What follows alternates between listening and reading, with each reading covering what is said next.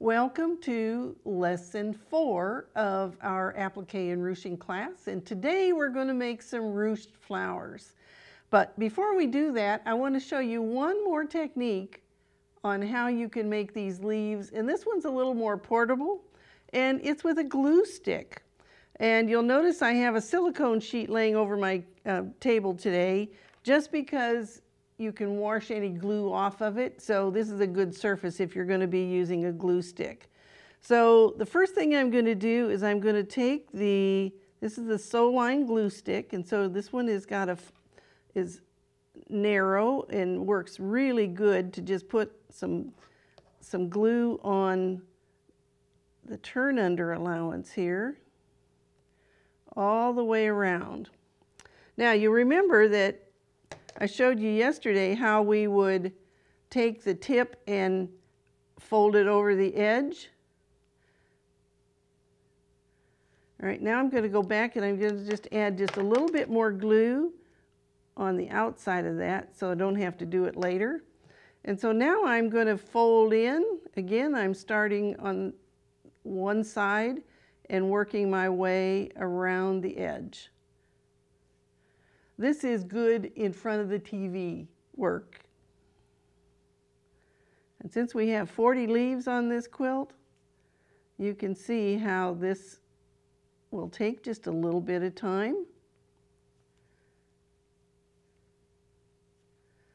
All right, now I'm up here at the tip, and again I'm going to fold that over, and I've already put a dab of glue there to hold that.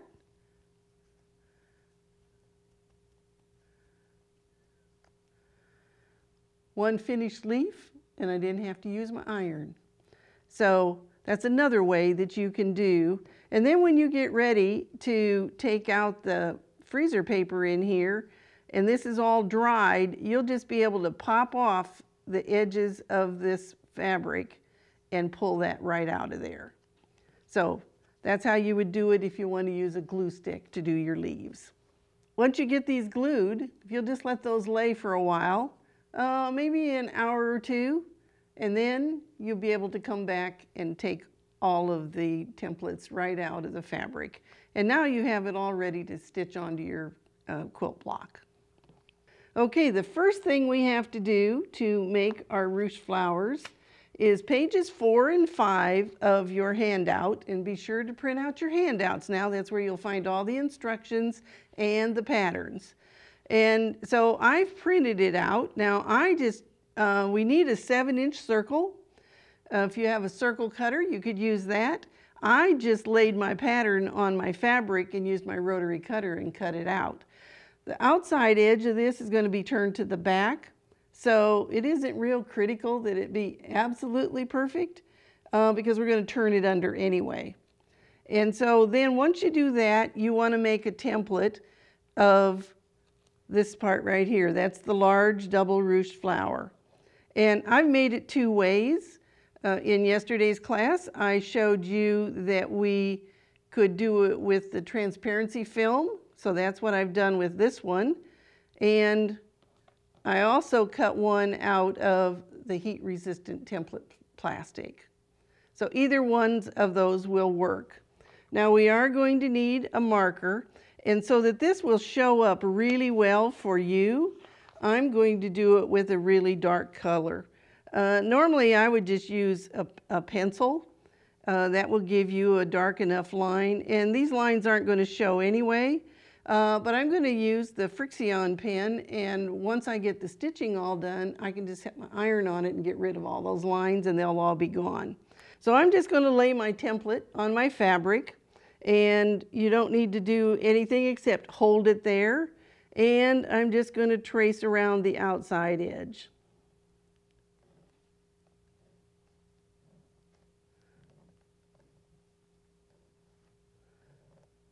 Okay, so now I have the outside edge drawn. Now I need to draw the inside edge because this is a double ruche. So that means we're going to have 2 rows of stitching. And so this one has a V point in every section.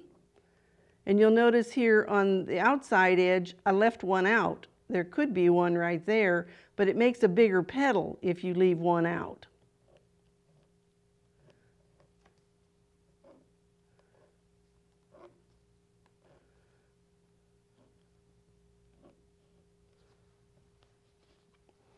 There we go. Now we have our pattern all set to go. We're going to take a brief message from our sponsors, and when we come back, I'm going to get the needles threaded up and we'll do some stitching. Nine Patch Fabrics has a wide variety of fabric, patterns, and notions. We offer quilt store quality fabric from manufacturers such as Moda, Robert Kaufman, Island Batik, and more. Nine Patch Fabrics also features a variety of notions, including creative grids rulers, sew line marking tools, and more. Visit Nine Patch Fabrics at ninepatchfabrics.com.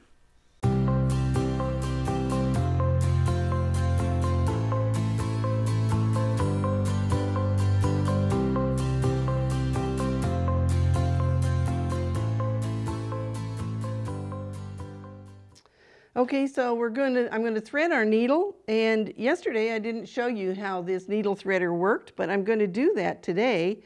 I've cut me a fairly longer than to your elbow, because this is going to get gathered up and you're going to want to use the tails later to sew it onto the background. So I'm going to lay the thread in the slot, the needle in the hole, and I'm just going to push on this lever. And when that needle moves, you're going to know that the thread just went through it. And when you pick it up, there's a little bitty loop right there for you to just pull the thread through, and your needle is all threaded. I can't hardly do handwork anymore without using my needle threader. Saves a lot of time. Okay, so as a reminder now, we're going to put a knot in the end, and I'm going to lay the tail on the needle. So I'm just going to lay it on there flat, grab it with my right hand, and now I'm going to twist 3 or 4 or 5 times. Depends on how thick your thread is. I'm using a 50 weight thread here. And there's my knot.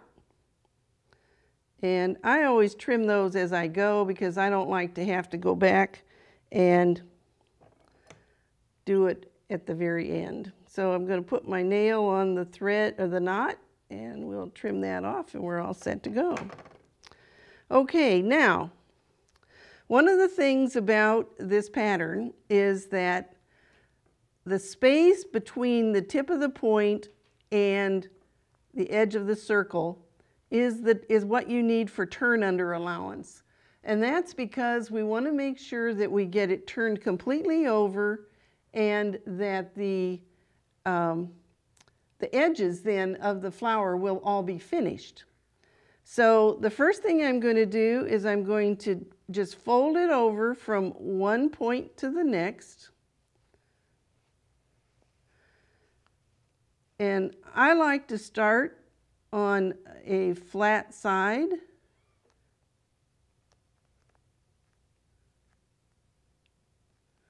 Catching it in my turn under allowance here on the back side. Now I will tell you, doing ruching is not the place for you to try your tiniest stitches.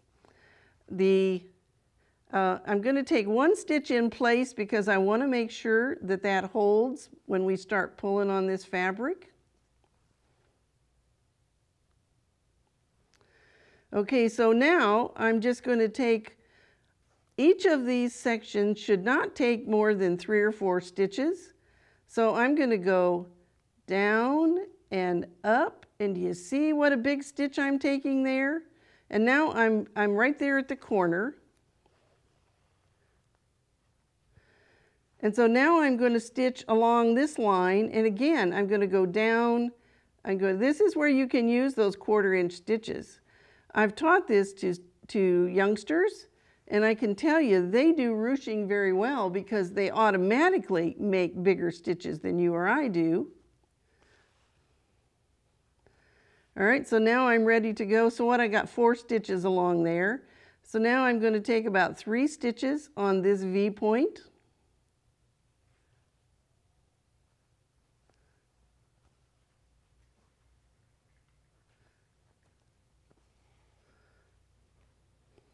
All right, now I'm at the top of the V, and the one thing that you want to make sure that you do is that you take your thread over the edge and come up.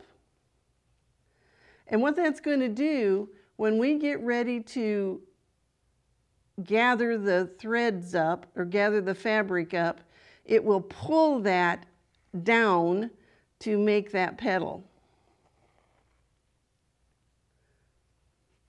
Okay, so now my needle is on top, and again I'm going to adjust, and I'm going to fold under. You see how I'm folding under on the back side? So I'm going to fold it to the next point, and I'm ready now to stitch down this side. And again, we're just going to have about 3 stitches, and we'll be at the bottom.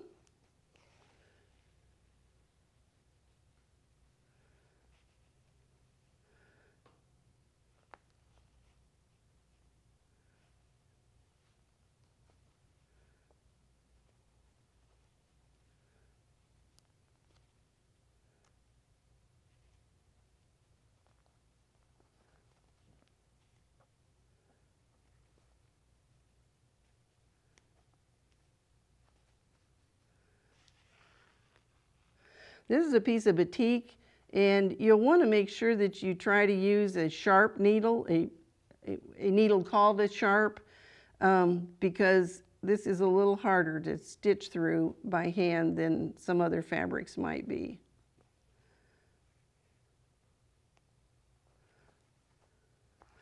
Okay, so I'm at the top, and I'm going to go over the top and come into the next side.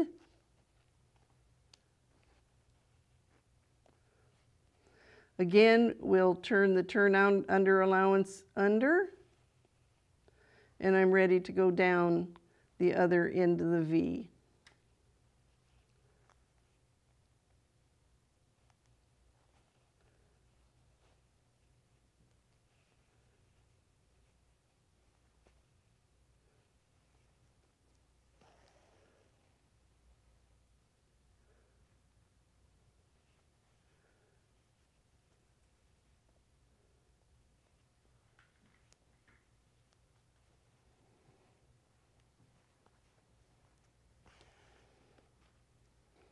Okay, so now I've gone all the way around, and so you can see now it kind of looks like a hexagon.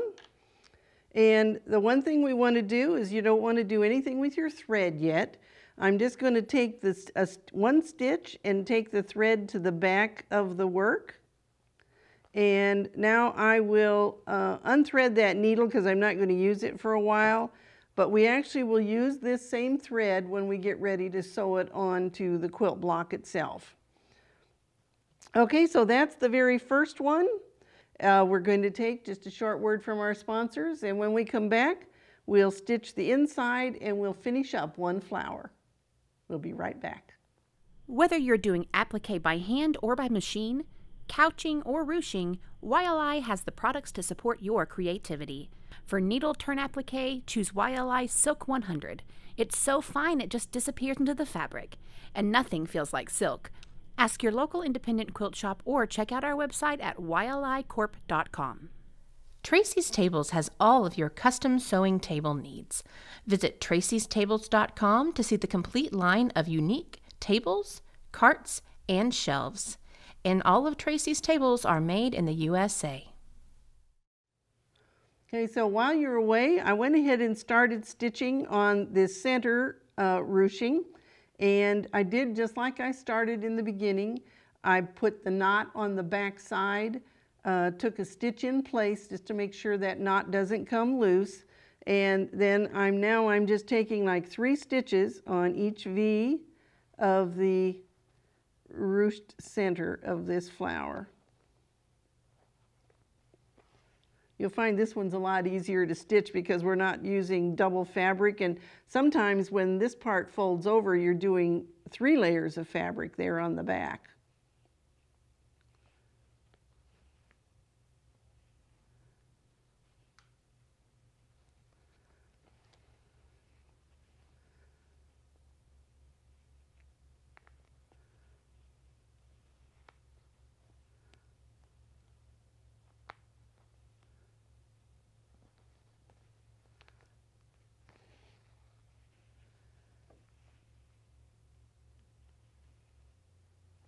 Okay, so I'm going to take my last stitch and I'm going to pull that thread to the back side. And now I can take my needle out. Okay, now do you want to see the fun happen? Because, oh, let's see, before I do anything else, I'm going to just press this to get rid of all those lines because I don't need them anymore. And I use the Frixion pen that comes out, disappears with heat. I laid out these fabrics here for you to be able to see because I haven't made flowers out of any of the Cave Facet fabric, but oh my gosh, I think these would make some beautiful flowers and would have a lot more color in them. So just try all kinds of different fabrics. You'll see that I usually use one that's kind of a mottled fabric. This one has two colors in it. So it's got kind of an orange and the yellows. This one is just a speckled fabric. And you'll notice I made these and they all still have the strings hanging on the back because I will eventually use those. All right, let's see if this is hot enough now to take away my lines. Perfect. So now all you see are my stitches. So let's take first of all the outside thread, and you will want to be careful when you start pulling on this and kind of work it forward.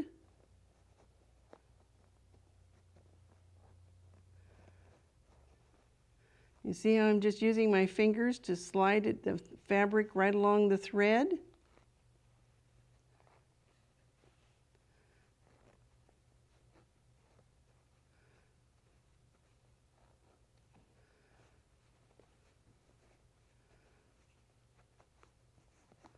We'll just keep moving those gathers forward.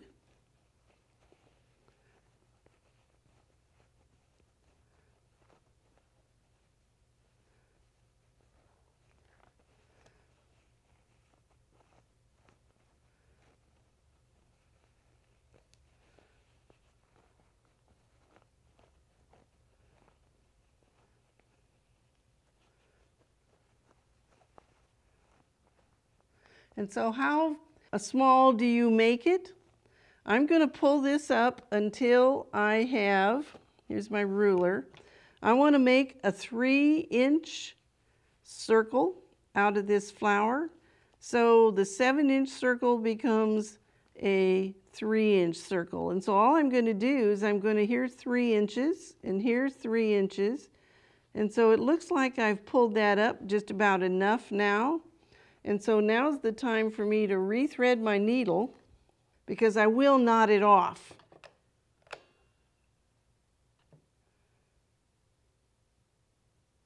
So now that I'm comfortable that I've got this to be 3 inches, I'm just going to, right here in place where it ends, I'm just going to take a couple stitches to knot it off.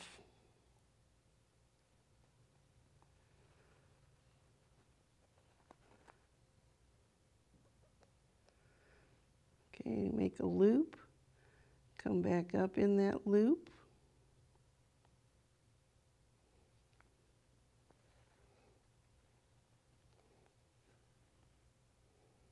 Okay, and so now that will be enough to hold that. I won't have to do anything more with that except just even out the petals.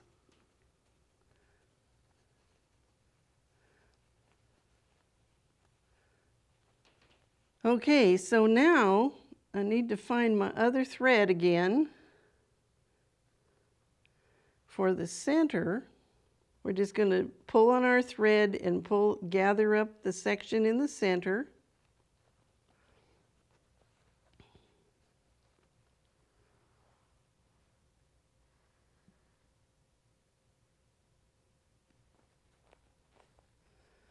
So again, we're going to just work those gathers around.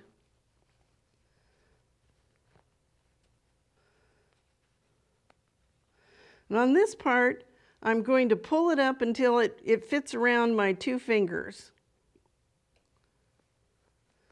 So again, we're going to thread our needle.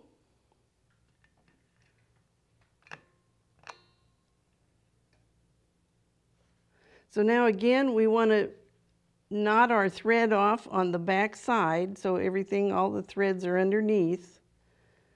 And here's where the thread started, so let's just take a stitch in place.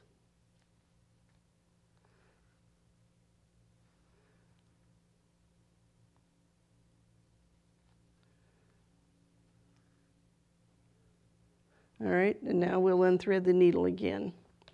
All right, so now we have this double ruched flower with this big cap in the middle. Now, do you know how when a rose unfurls, you know, you end up with it real tight in the middle? So if you put your finger up in this cap and take a hold of the top of it, and so now I just want you to watch what happens when I twist the flower.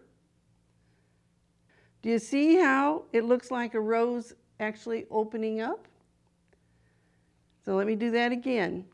You're just going to take the cap, and now you're going to take the flower itself, and you're just going to twist. I'll get my fingers out of the way here so that you can see the flower unfurling. I'm going to go ahead and stick that pin in there because at this point we are ready to put this flower on the background. But I will tell you, because my quilter, Irene Rising, who quilted this for me, told me that if I ever made one of these again, not to put the flowers on until the machine quilting was done. She had to take every single petal on those flowers and pin them back out of the way so that she was able to get up and quilt close to the flowers.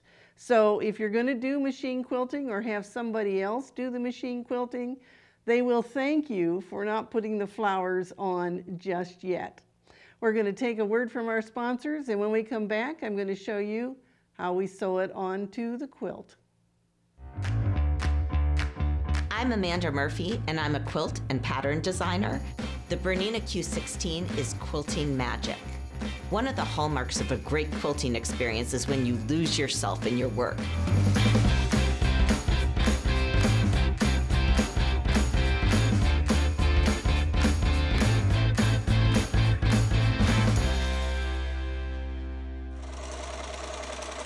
Bernina, made to create. The secret to every great project is great lighting. You can have beautiful fabric, the best threads, but if you can't see what you are sewing, we all know what will happen. Vivilux lights and lasers are the only lights made by quilters for quilters. Look for Vivilux lights and lasers at your favorite independent sewing and quilt shop or online. Okay, so I find it's easier if you hoop your fabric, your background. If you're going to sew them on before it's quilted. And so I'm just going to put my hoop, and let's see, let's get at 10 o'clock, so it'll be out of the way. If you're right-handed, you want it at 10 o'clock. Just because that's going to hold the background for you, and I'll tighten that up.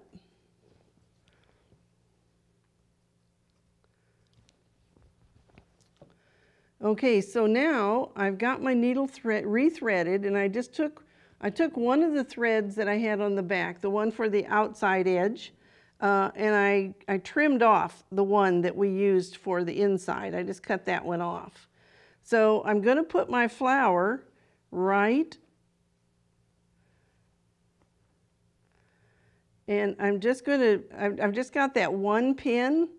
But what we're going to do is we're going to come from the back of the fabric. Oh, I guess I have to go to the back because I'm on the top here. We're going to get your needle to the back. All right, so I'm going to start with this outside edge, and I'm going to come up in the folds And so can you see my needle right there? I'm just going to come up in the fold and I'm going to take a stitch down. Now, if you're real careful, you can take your needle and come up in another fold. Use my thumb as a guide.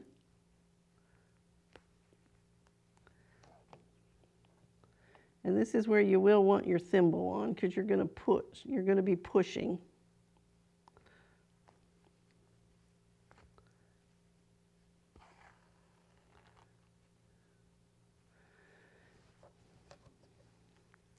And you might want to manipulate the petals just a little bit. So I came up in this one. So I'm going to go down and I'm going to go over a couple folds and come up again.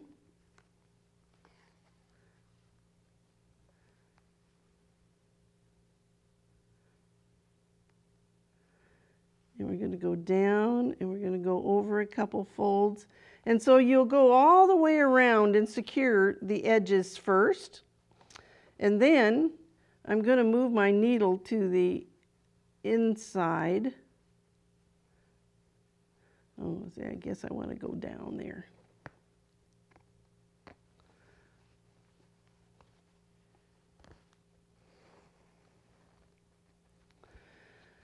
So I would do the whole thing around the edges first.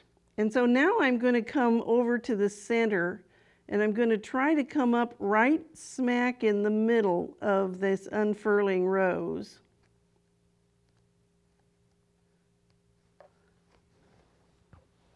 See if I can hold it so you can see what I'm doing here.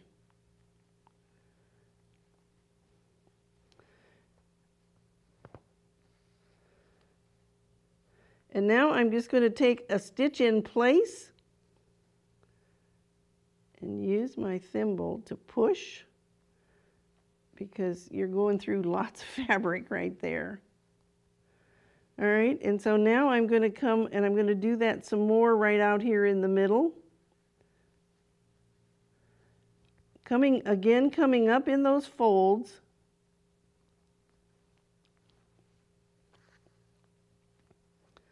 And going back down.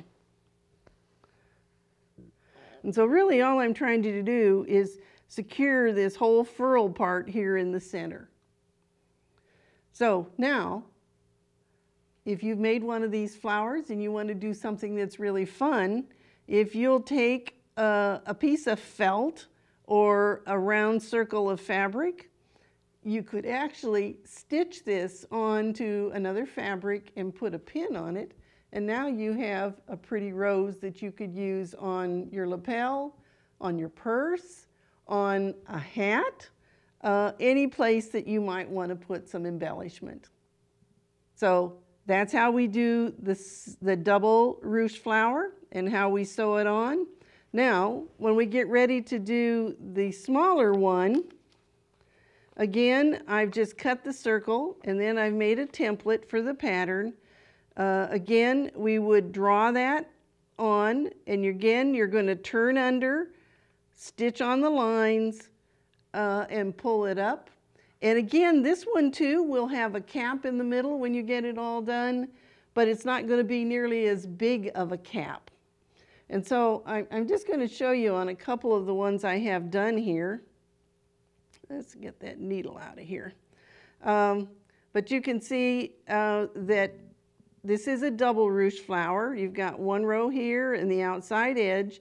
But do you see how doing every other petal gives us a beautiful little petal on the edge? And again, you're just going to take the flower and you're going to twist it down until it looks like a rose that's unfurling. Okay, so I told you if you're going to have it machine quilted that you don't want to put your flowers on yet. If you're going to hand quilt it, you could go ahead and put your flowers on. If you're having it machine quilted and you're not putting your flowers on until it comes back from the quilter, then what you have to do is to stitch very carefully. You're going to stitch in the folds, but you don't want to go all the way through the quilt. You're only going to attach these to the top layer of the quilt. And because you've got bulk with the batting on the inside, there would be no reason that you would need to put it in a hoop. This is really just to keep the fabric from bunching up when you pull up. That shouldn't happen if you've already had it quilted. So regardless of whether you quilt it by hand and sew the flowers on now, or machine quilt it, have it quilted, and then sew the flowers on later, either way will work. So now you know exactly how to make ruched flowers. I want to thank you for joining us today, and I want to remind you to go register for the giveaway. We have some terrific prizes from our sponsors, and those sponsors have provided a lot of this equipment, everything from the thimble, the sew line pens, the Bernina sewing machine, the Vivalux lamps, the beautiful table that we get from Tracy's Tables, and one of you is going to win the cutting table that has 3 drawers in it. It's a great piece, and it folds up, so you only need about this much space to be able to store it. We've been using the Panasonic iron through the class, and a lot of the notions have come from 9-Patch Fabrics. So be sure to go register because they've got some great prizes for you. We have a very special offer from Bernina of America. If at the end of this program and within the 30 days following that, you decide that you want to buy a Bernina machine, any Bernina machine or Bernette that is of $1,000 or more, you can get a $100 rebate. In the description of this class, you will find a link that will let you email me. You'll have to request the coupon to be able to do that. And after you've purchased your machine, you'll need to document where you bought it, the date you bought it. It will have the date of this program on it so that they can make sure that it was within 30 days. And I will mail you a coupon from Bernina, and you'll need to complete that coupon and mail it directly to Bernina. It had nothing to do with your dealer. This is all a special reward from Bernina. And you'll get a $100 rebate back on your purchase. So if you like this Bernina 770 that I've been using, or any other Bernina machine, go to your dealer, test them out, test drive all of them, because they all have different features. And this one is particularly made for quilters, but maybe you're a sewer and don't need all the bells and whistles this one has. I personally sew on the Bernina 880. I also have a 1650, so I've had Berninas for a long time. I am a Bernina brand ambassador, which lets me offer this rebate to you. So go check out those Bernina sewing machines. Send me an email and request the coupon. I'll be happy to mail it to you, and you'll get $100 back directly from Bernina. If you're watching us on YouTube, I want to encourage you to subscribe, because every time we do a new video and put it on YouTube, you'll get a message, so you'll be the first ones to get to watch it. And if you're not a member of AQS, you know we are the largest quilting organization in the world, and lots of benefits. Everything from discounts on everything that AQS does, whether it's entering our contests, whether it's attending our shows and your admission and any classes or lectures you want to attend, and anything else that we sell throughout the year. So next week we will be putting a shark's tooth border on our quilt, and I'm going to be working on just one block. If you want to make the whole quilt like is hanging behind me, you would need to go ahead and get 4 blocks finished. But you're still going to learn either way of how to make a shark's teeth border fit any quilt that you want to make. So until then, happy sewing and make some flowers.